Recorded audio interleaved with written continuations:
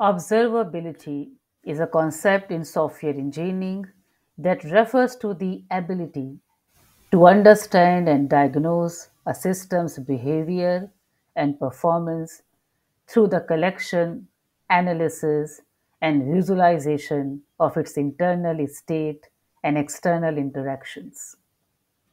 In other words, it is the ability to observe what is happening inside a system without having to rely on guesswork or assumptions.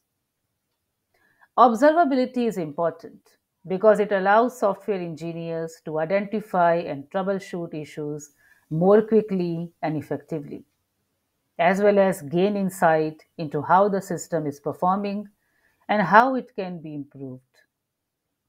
To achieve observability, a system must generate and expose relevant data in a way that can be easily analyzed and understood by humans or machines. This may involve instrumenting code, logging events, monitoring metrics, tracing requests, or analyzing system performance in real time. So, in simple words, throughout the lifetime of an application, it is vital that you are able to understand what is occurring and what has occurred within the system. That is what observability is all about. Achieving observability in a system typically involves several steps.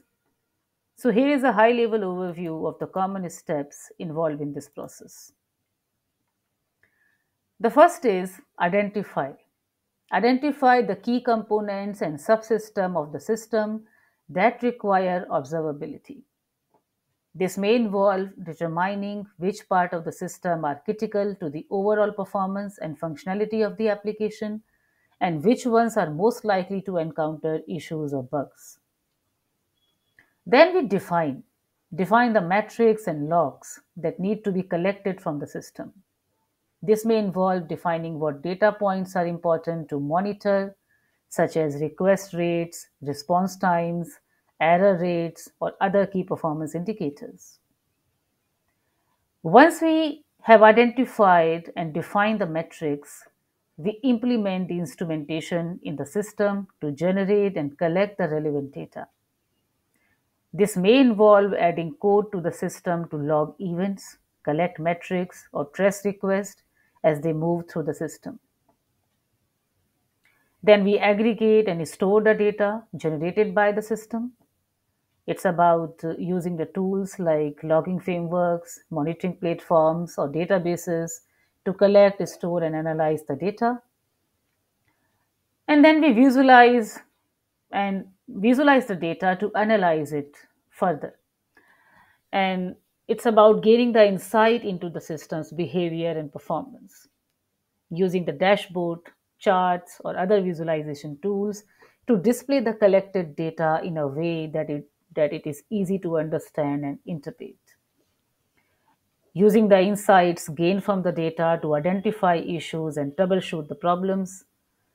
It may involve using the collected data to identify the performance bottlenecks, diagnose errors or bugs, or make improvements to the system's architecture or design.